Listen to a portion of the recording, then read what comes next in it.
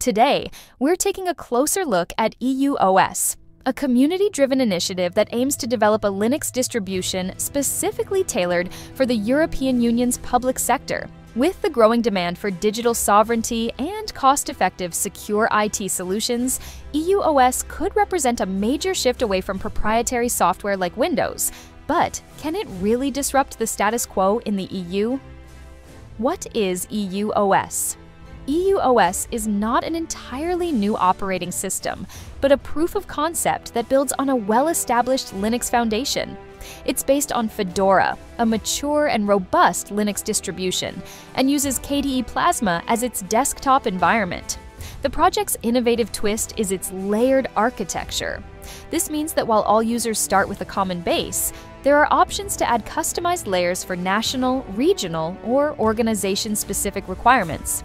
This design promises uniformity and central management, while still allowing flexibility and tailored features for diverse public sector needs. The motivation behind EUOS. The idea behind EUOS is rooted in the principle of public money, public code. In simple terms, if taxpayers are funding software for public institutions, the source code should be open and accessible to everyone. This approach has several advantages. Cost efficiency. Without expensive licensing fees, governments can reduce IT expenditures significantly. Independence. A public sector, Linux distribution limits dependency on a handful of commercial vendors, reducing vendor lock-in. Transparency and security. Open source software allows for thorough code audits and rapid security updates, enhancing trust and reliability. Modular customization. Thanks to its layered design, EUOS can be adapted to the specific needs of different public entities while maintaining a common base. Historical context and comparisons. EUOS follows in the footsteps of several pioneering projects.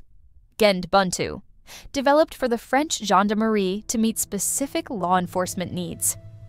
Linux, launched in Munich to standardize and secure government IT systems. Other examples.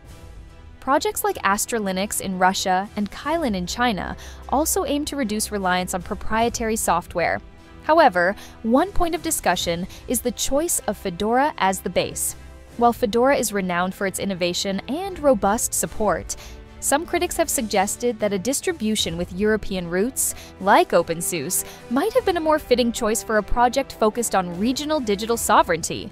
Nonetheless, Fedora's container-friendly design and maturity make it a strong candidate for this ambitious initiative. Potential impact on Windows and public IT. If successfully adopted, EUOS could change the digital landscape for European public institutions. With Windows nearing its end of life for many older systems, a cost-effective and secure Linux alternative can reduce total cost of ownership. Fewer licensing fees and streamlined maintenance mean significant long-term savings. Improve security. Open source solutions allow for better oversight and quicker responses to vulnerabilities. Enhance digital sovereignty. By managing and modifying their own IT infrastructure, public institutions can have greater control over their data and software updates. However, it's important to note that EUOS is still in its proof-of-concept phase. The journey from a promising prototype to widespread deployment involves overcoming challenges such as user training, interoperability with legacy systems, and garnering political and institutional support. Collaborating with regional players. An interesting question raised by the community is whether EUOS could have benefited from closer collaboration with existing European projects. Projects like OpenSUSE or even KDE's upcoming initiatives might offer complementary strengths and a more European flavor. Although the current project is built on Fedora, there is potential for future collaboration, or even for EUOS to evolve into a more regionally integrated platform as it grows and matures. Conclusion. In summary, EUOS represents a bold step towards achieving digital sovereignty in Europe. By leveraging open-source principles and a flexible, layered architecture, this initiative not only promises cost savings and enhanced security, but also aims to reduce dependency on a few large software vendors like Microsoft. Whether or not it will disrupt Windows' hold in the EU remains to be seen, but its very existence is a powerful statement about the future of public IT.